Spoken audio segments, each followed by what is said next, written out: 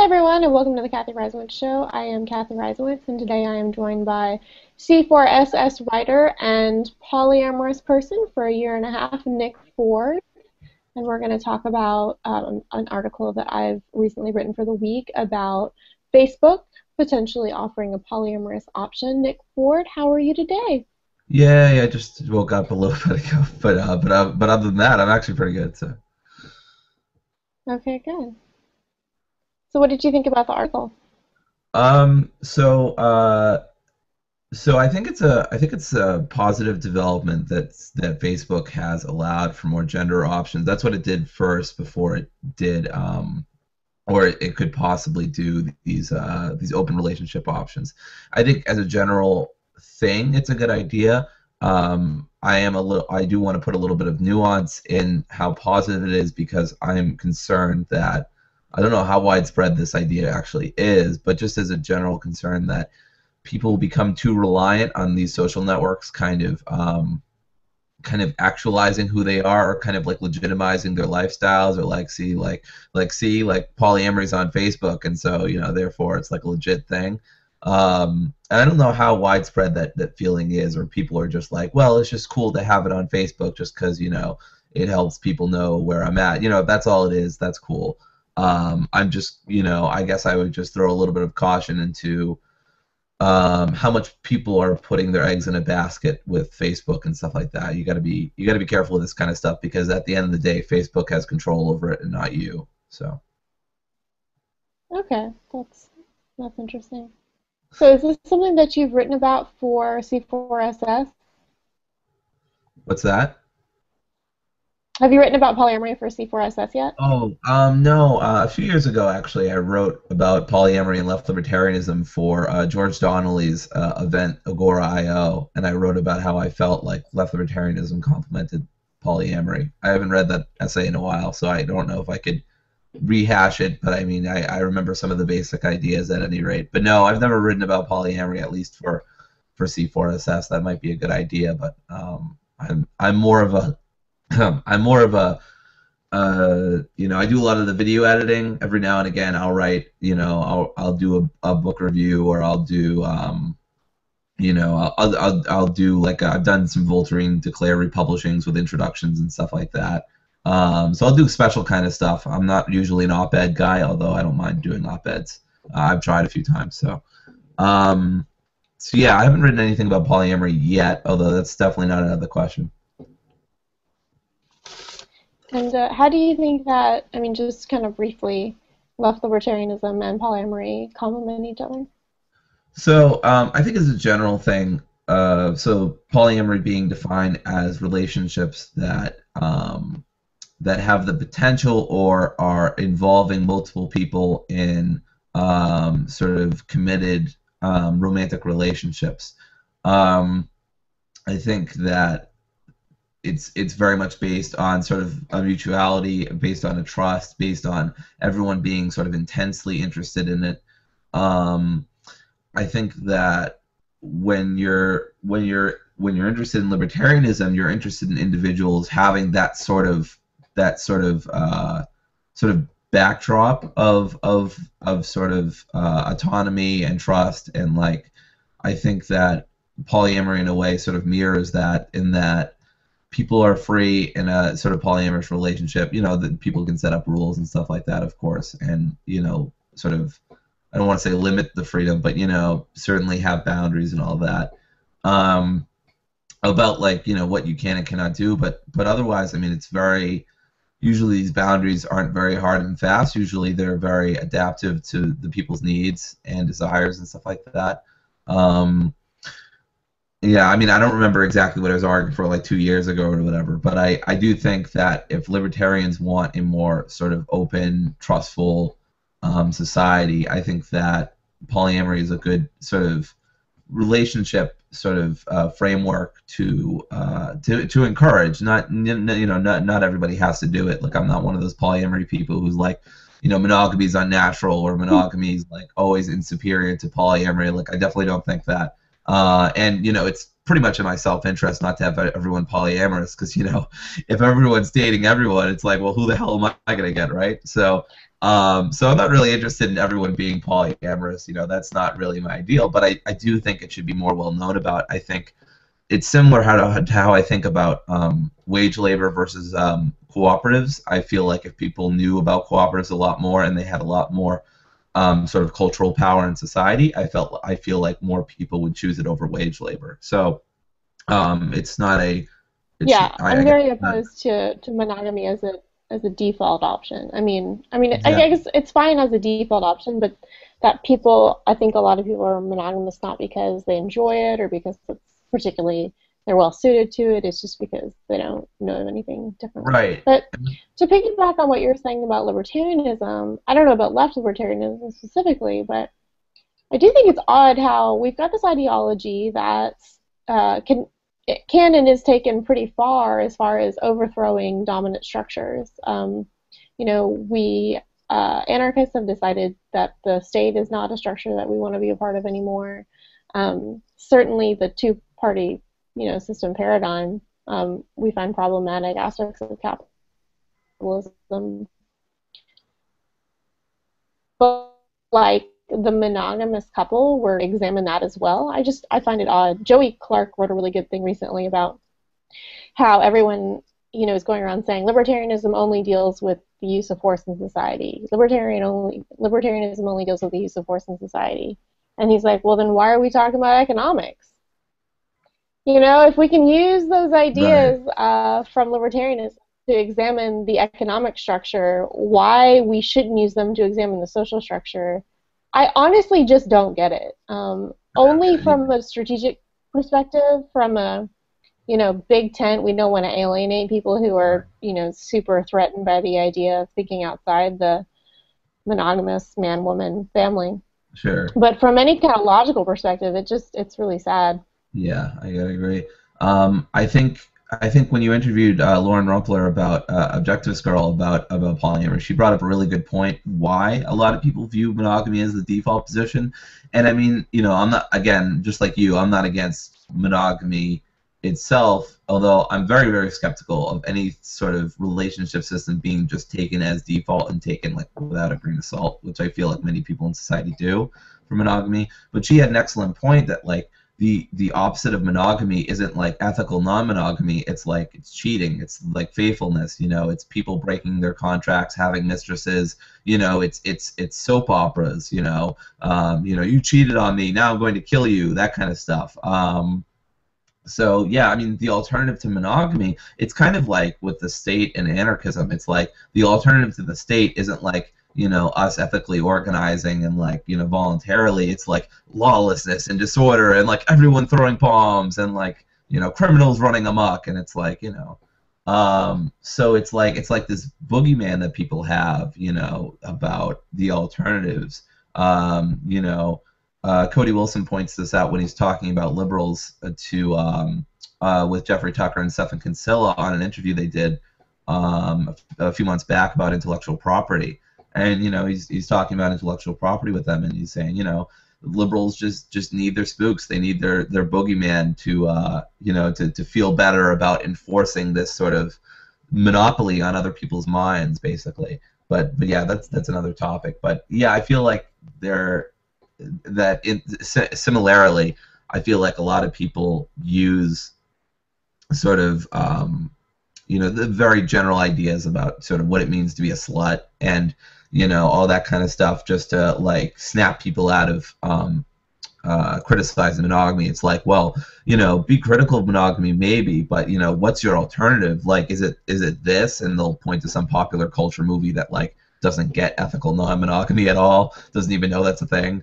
So yeah, I think she made a really good point about that. I think if more people knew that, like, no, the only alternative to monogamy is not like fucking people's emotions over. Right. That's not the only option.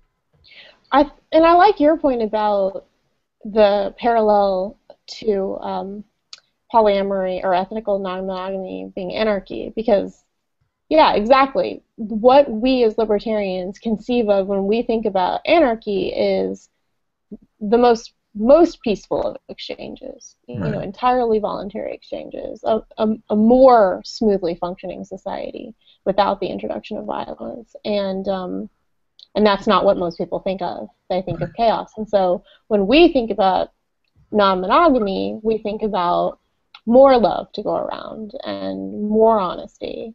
And most people, when they think non-monogamy, that's not what they think of. So I guess going back to your point earlier about, Facebook, there was a movie that came out pretty recently, or maybe not has come out, I don't know.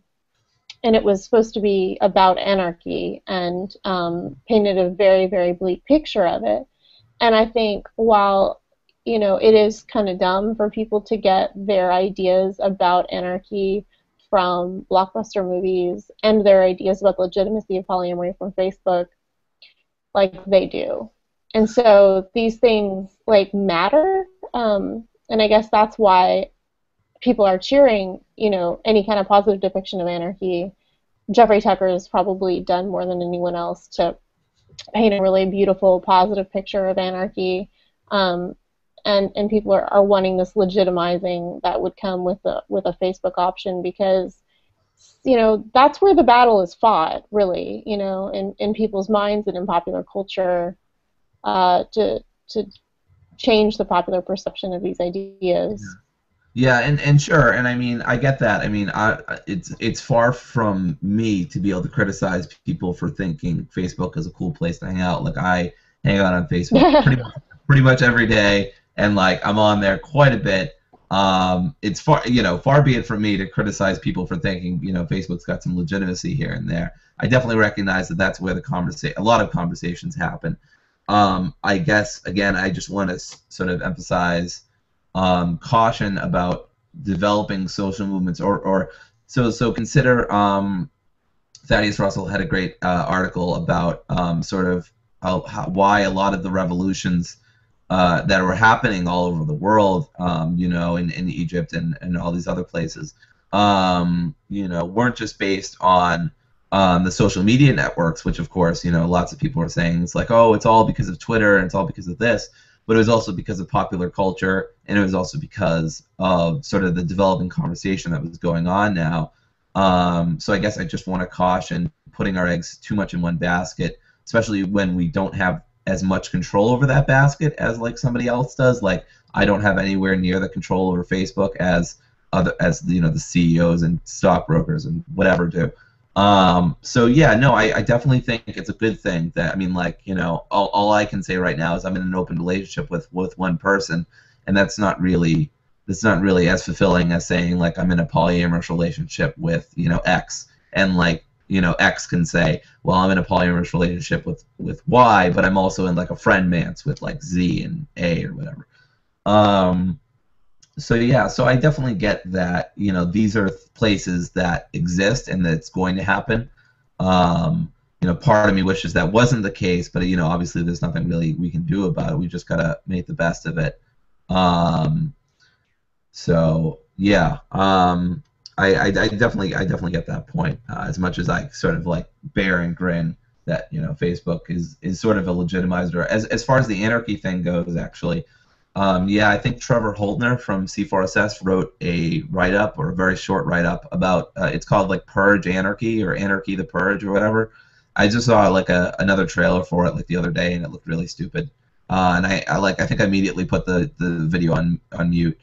But yeah, so I don't know too much about it. I just know like basically it's like the plot is that like one day like all laws are stopped, which is totally anarchy. And everybody goes crazy and starts killing each other, and it's for the greater good, because the trailer doesn't make it clear why it happens. I guess it's overpopulation, or I don't know. So maybe Malthus is like grinning from his grave or something. I don't know. So yeah, so I don't really know too much about the movie. I know Trevor Holdner has written about it on C4SS, so maybe I'd recommend people check that out. But it looks like a really lame movie. Yeah, so I mean, I feel really mixed about our ideas coming from popular culture and like social movements being interested in being legitimized. That always not always kind of bugs me, but recently it's bugged me. I mean, you see this with sort of the LGBTQ movement. looking for legitimization from popular culture, the state. They're looking to get married. They're looking to do this and that. And I mean, it's complicated. I'm not saying it's good or bad one way or the other, but I do think that there are some cons that come with trying to be legitimized by the popular media and by the state. I do think there's a bit of an aspect that is admirable or even desirable for being on the wrong side of the law or being on the wrong side of society, that I think makes it possible for more independent thought and social rebellion, even if it also has its negative consequences too, of course. So yeah, I don't know. I wish that there was a little bit more nuance with people in desiring things like gay marriage. I mean, I think the whole institution of marriage really should just go away, and I don't really just mean like the state practice. I mean the general practice of marriage. I think really should go away. But I'm not like gonna rally against gay people getting married if that's what makes them happy. I just think it's a prioritization that I just can't grasp with, because I just think it's a I hate to keep bringing up like one thinker, like as if I'm only dependent on this thinker, but Thaddeus Russell had another great article on sort of the history of the brief history of the sort of gay the LGBTQ movement, and sort of where they were coming from originally with gay liberation, and they weren't very interested in marriage or feeling legitimate and all that stuff. I feel like that's way better than what's going on now. I mean, a lot of these marches have like corporate sponsors, and like they want to get state marriage, and like I mean, I understand it to a certain extent, but at the other, it's like, at what point do you just say that the whole movement has been kind of liberalized to a certain extent, and and not in a classical, I guess, good sense, but in sort of the Obama sense or whatever. So I don't know. Those are just some of my concerns, I guess, with that. I mean, I definitely see a lot of benefits to overthrowing the institution of marriage, but at the same time, I feel like it's kind of selfish of us to say, as straight people, or people who are not very heavily involved in the LGBT equality movement. Oh, instead of just trying to achieve the privileged status we enjoy, you should be working hard to overthrow social institutions. Like, yeah, like that would be better. I kind of agree, but at the same time, like people are self-interested, and also that there's no reason that, to me, you're still going to have that weird subset. Maybe most gay people just want to get married and like have a two-car garage and everything like that, but you'll always have gay and straight people who are like, I don't think that these social institutions are really cutting it, and I think we should challenge them. So I don't know. I hesitate to criticize the LGBT movement, especially because usually the criticism I hear is from whatever, normal libertarians saying, oh, we shouldn't fight for gay marriage. We should fight to end state involvement in marriage. And I'm like, well, and then somebody else on my Robert Kruger on my show said, well, we should criticize them because they are not fighting for polymarriage as well. And it's like, they're freaking self-interested individuals. Like, they're not responsible for reforming our entire society. Sure. They can just get theirs, and that's fine with me.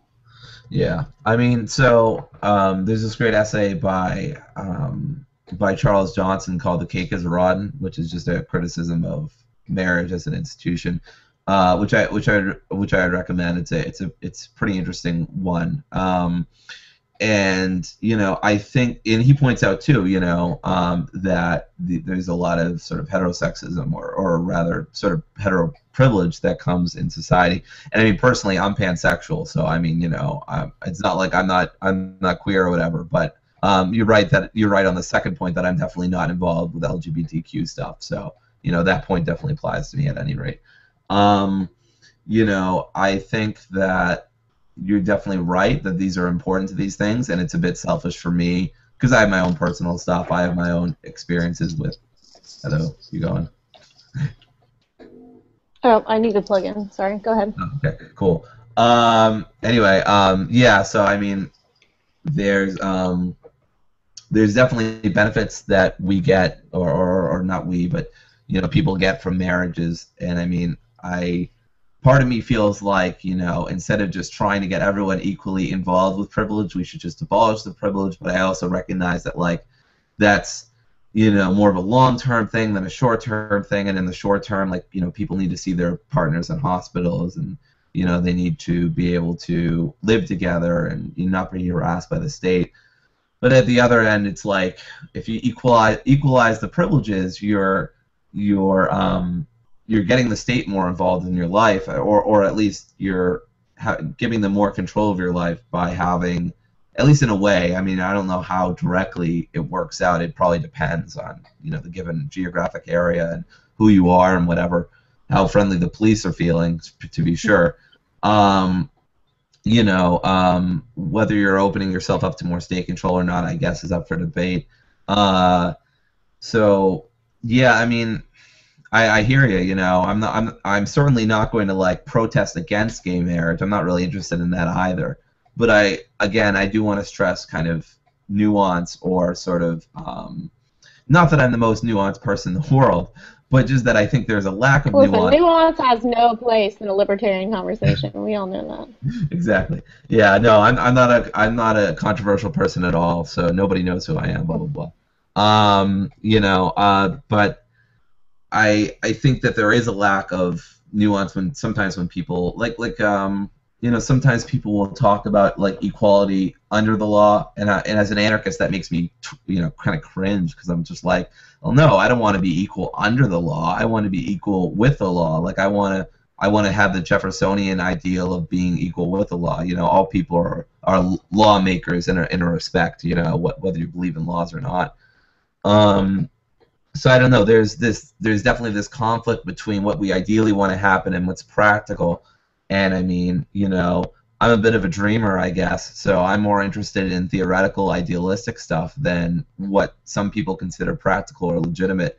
I mean, people have found the institution of marriage very practical for a very long time, but honestly, its failure rate doesn't make me think it's that practical. I mean, that's not a decisive argument against it or whatever. I'm not saying that it is, but just the history of marriage and the way that it typically works out, or a lot of the time it works out for people. And I don't know. It doesn't always strike me as the practical option to just go along with whatever society wants. I think there's definitely value in having these subgroups that are, basically a criminal class, that are just like, I'm not interested in your laws, I'm not interested in your society, or being legitimate, or being whatever. I think there's a real benefit to having people like that. I'm not saying everybody needs to be like that. Obviously people are, like you said, self-interested. And this is all obviously self-interested for me too, although I just don't think that's a bad thing. Sure, it's selfish, but, whatever. I do care, what about what makes people happy. If getting married and having 2 kids and, having the white fence makes you happy, I'm not gonna, like, bar down your doors and, like, start having an orgy in your house and, like, try to convince you that, polyamory is the way or whatever. I'm just not interested in that. But I am interested in criticism, and I am interested in dialogue, and I do think that at least moving certain away from trying to always be legitimate, I think is more positive than, it's just, I don't know.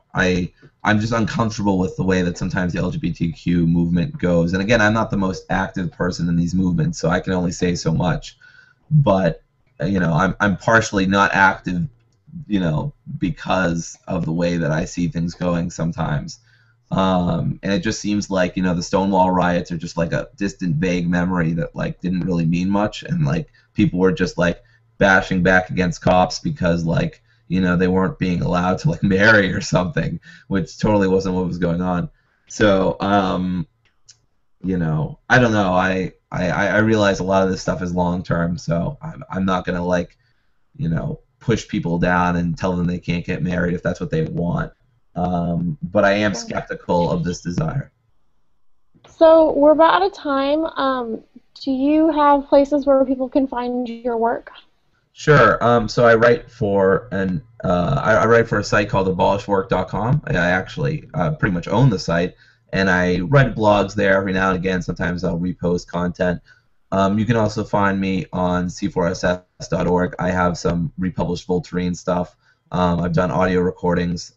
I do C4SS Media or C4SS videos on the YouTube channel for C4SS. I edit the videos, and sometimes I do the voices too. You can also find me on Facebook. I don't use G Plus very much. Um, and I think that's about it.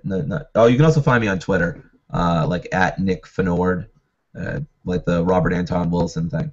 Um, so yeah, so that's the main places to find me. Okay, awesome. Thank you so much for coming on, Nick, and thank you guys so Fantastic. much for watching. New videos every Monday, Wednesday, and Friday. Please like, comment, share, subscribe.